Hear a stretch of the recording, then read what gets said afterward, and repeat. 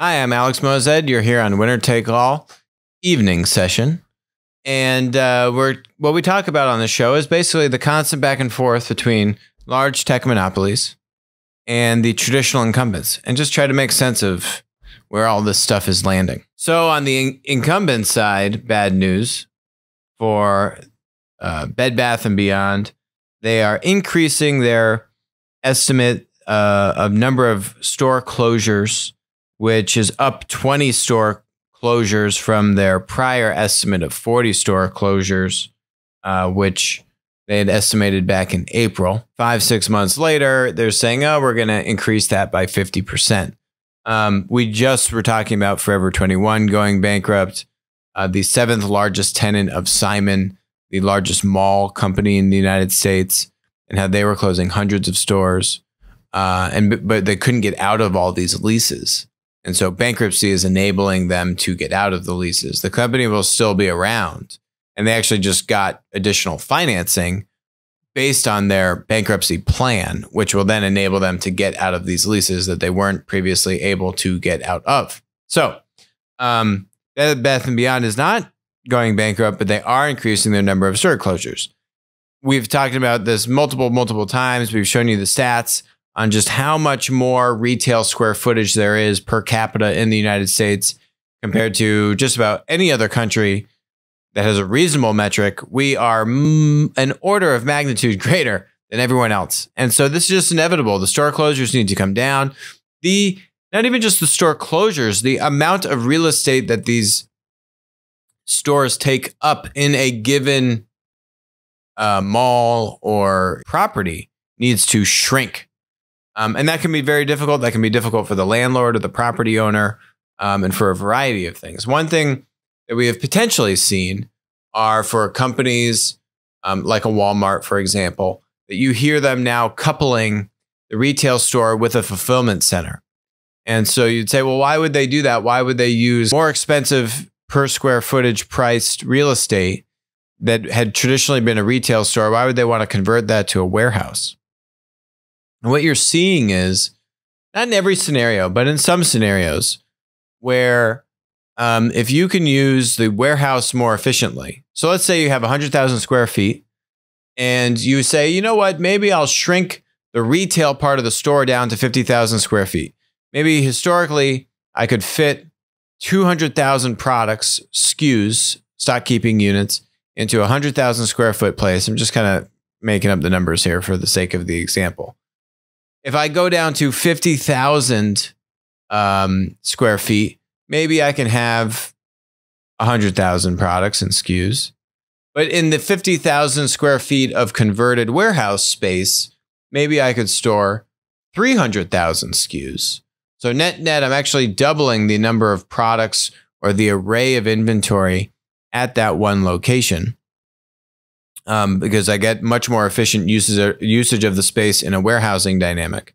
And why is this useful? Because what you see Walmart and a lot of these retailers doing is really pushing for the pickup in store option. That's one of the biggest reasons that Walmart has been able to beat on their digital e-commerce growth, is because they're letting you buy groceries online and pick up in store.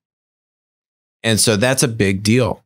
And so I think a lot of these retailers maybe have a little bit more ability to invest in these kinds of new growth initiatives like a Walmart, or maybe a Home Depot, can start to think about maybe it makes sense in certain locations to shrink retail, but then add on warehousing to get that larger product dynamic, more kind of dynamic inventory setup at the location that people can then come pick up in store with a wider variety of things. And maybe you get incremental sales in the store, or maybe you're just winning that customer over because you're giving them a convenient option.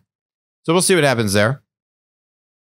Amazon also has some bad news, where now the Washington Post is on to them and saying Amazon sellers say online retail giant is trying to help itself, not consumers. You know, maybe they're watching this show, because someone on this show has been talking about this for a long time. This is the real place that tech monopolies are vulnerable to be considered an actual antitrust threat, an actual anti-competitive force in the industries that they're in. And this is exactly what we've been talking about. So they say here, this one fellow, he has a store on Amazon.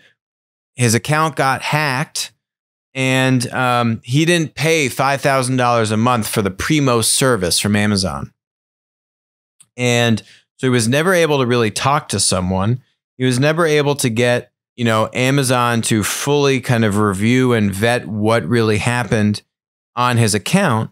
And he had nowhere else to turn. Basically, is he going to pay $60,000 a year for premium support? He's got a smaller store. His account got hacked. His account got penalized as a result of that. And no one could really get to the bottom of it. So this is exactly what we're talking about where, well, actually, we've talked about more egregious cases. This one's honestly kind of like light hitting. I don't know.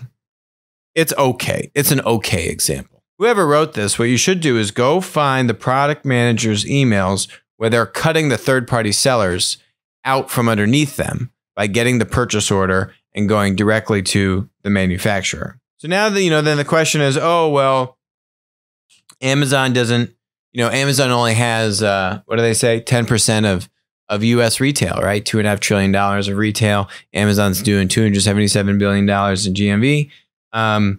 Amazon only has 10%. Well, so this is the way you need to look at it and think about it. And basically, here. So this is really crude numbers. Let me zoom in here. There's Amazon, 160 billion. What does that represent? That represents the 58% that Jeff Bezos disclosed of the $277 billion in GMV, which they have attributed to third-party sellers. So that's $160 billion. eBay does about $90 or $95 billion in total GMV globally, and I think about $35 billion comes from the US, not including auto sales. I'm pretty sure. So $35 billion. We've guesstimated Walmart at $20 billion.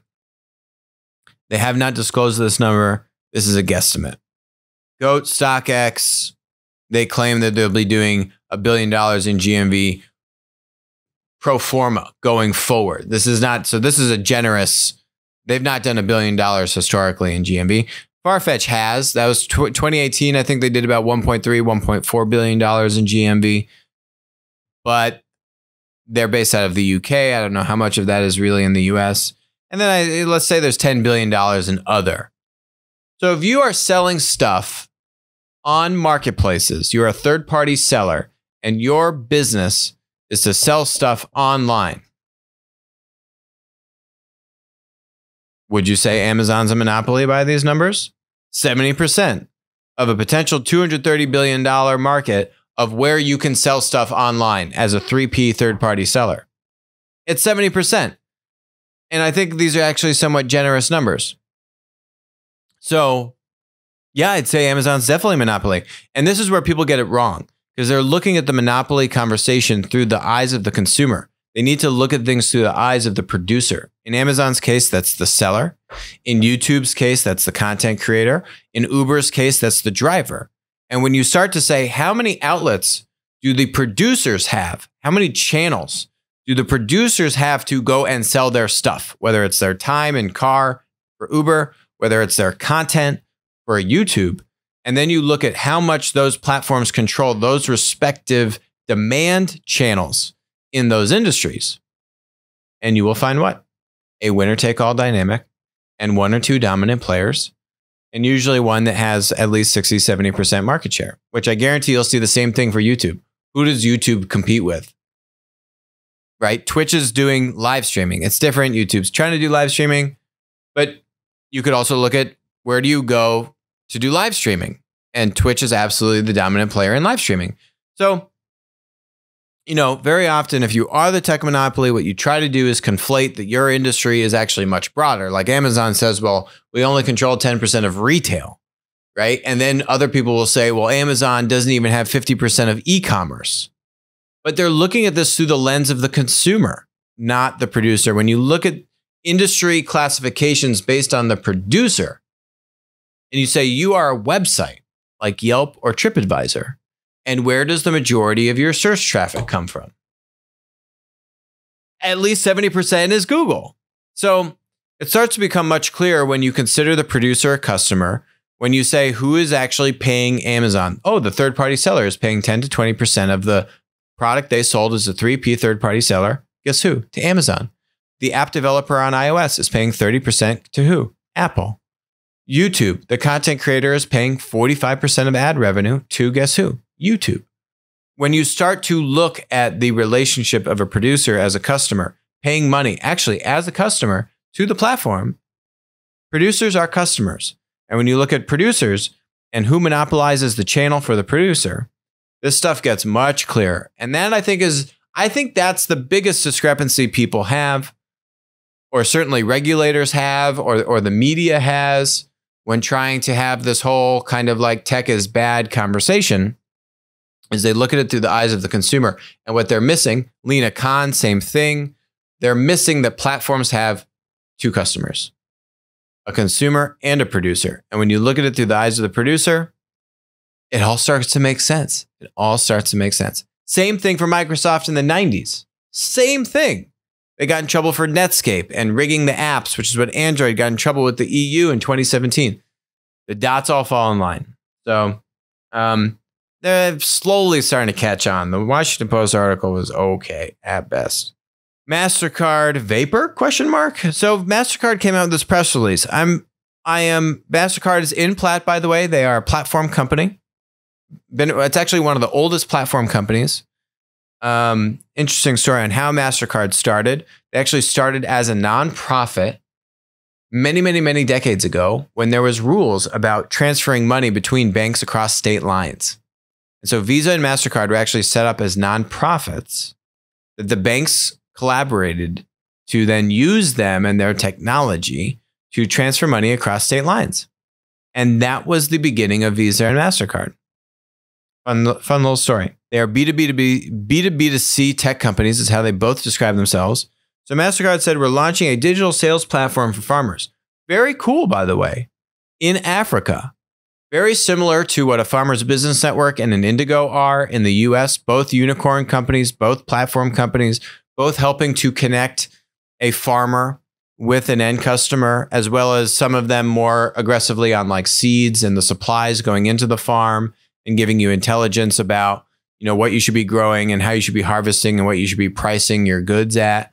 But the Cargills, the ADMs, Archer Daniel Midlands, the Bungees of the world, they are the traditional kind of B2B distributors of agriculture goods. And they're in a lot of trouble because I think the report is that grain can touch 6 to 7 different hands between the farmer and the buyer. And every hand that grain touches, they've got to take their cut. Highly inefficient process. And the grain can be stored for years in the grain silos, right? So it's not actually, you would kind of think that this thing has a short half-life and it's going to expire if you don't get it to the customer. Not true. You can store this stuff for a long time, which means that basically the marketplace model works extremely well. And I would actually argue that some of the biggest homegrown kind of startup B2B marketplaces that we see are in ag, in Indigo and Farmers Business Network. So those are very interesting plays. This is a play for Africa. Now, MasterCard and Rabobank are partnering to offer a digital platform to 1 million farmers in emerging markets. MasterCard Farmer Network contributes to this by offering a digital platform that makes it safer and simpler for smallholder farmers to grow their business through close collaborations with important partners as Rabobank. Basically, what they're saying is they've connected 250,000 farms in Uganda, Tanzania, and India, and the solution connects farmers with buyers through a common digital infrastructure. Sounds very similar, right? Here's the problem. I have searched just about everywhere to actually find this thing. When you Google MasterCard Farmer Network, nothing comes up. There's no website. I can't find it. Okay, I go here. The MasterCard website, catalyzing underserved micro business, right? We're rolling this thing out. We're helping all these underserved farmers, which is great, by the way, and much needed. My problem is, I click download now. I get a PDF. So they have 1 million targeted registered farmers. They're with 250K. Here's the solution. Here's some case studies. Great. Where is the app? Where is the website for the business? I cannot find it. I found this article from years ago, which says that this thing used to be called 2Koozie. And it kind of looks like a text messaging app thing. And then they reference MasterCard Labs for financial inclusion. I love the initiative. It sounds amazing. I want to support it. I can't find it. And this, I think, is the problem. Again, MasterCard they're a platform company, but they're definitely much older than the latest platform tech companies that are. And I think this is the problem when you think about incumbents. If you consider Microsoft an incumbent and you say, oh, they launched this press release that talks about reaching 1 million people and all this kind of stuff. And then you're kind of like, well, where is it?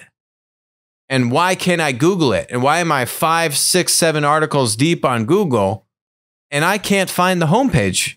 And you keep bringing me back to MasterCard. Like, give me the website. Give me a Squarespace template website that says, here's the business and here's a link to download the Android app. And if you're not in Africa, you can't get the Android app. Fine, I'm a happy camper. And it looks like a separate, independent, autonomous business. But this to me, and if anyone out there that's watching can send me the link, I would love to correct myself and then, update this information because I would love to support this initiative and it's a great initiative. Problem is, I can't find anything on it. And this is what gives incumbents a bad rep when you do these big press releases and then you can't actually find the thing that's supposed to be big. I mean, 250,000 active users, that's big. You'd think you'd have a website that I could easily find on Google. So hopefully I'm wrong. I want to be wrong. So someone help me be wrong. No surprise, social media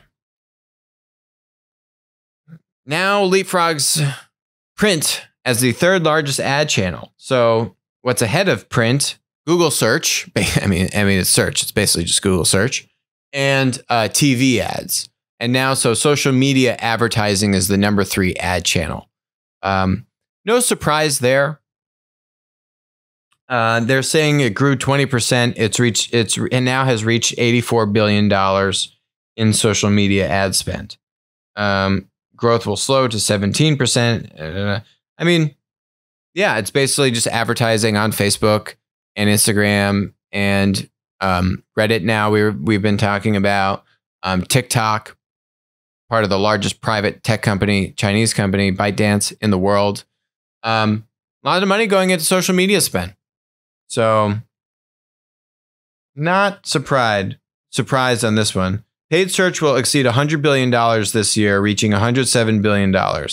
And one company basically gets 80+% of all that money. So Match Group, we had a couple companies in the ETF get some nice pops today. Match Group had 2 upgrades, up about 5% today. And basically they said the stock was muted too aggressively because people were scared of the Facebook threat getting into dating. They haven't seen it be as impactful as maybe people thought it was going to be. And so it's still very strong. They put that back to a buy. Uber, man, everyone's favorite company to trash. We have been supporting Uber. We've been said I'm long on Uber. I think Uber's got platform conglomerate status and a lot of advantages against Lyft in locking in these network effects and so on and so forth. So Citigroup upgraded to a buy on Uber. Here's the interesting thing, right? These analysts, they get special access to public companies. They get special access to the CFO and sometimes the CEO. So they have the definition of insider knowledge. And so when this analyst from Citigroup is upgrading Uber to a buy, it means that he is meeting with the company and he's seeing their data. And so what he's saying is that it seems like They're able to control costs and they have good growth, basically. So this was interesting at the end of the article. So they estimated range of GMV from $65 to $67 billion. Very interesting.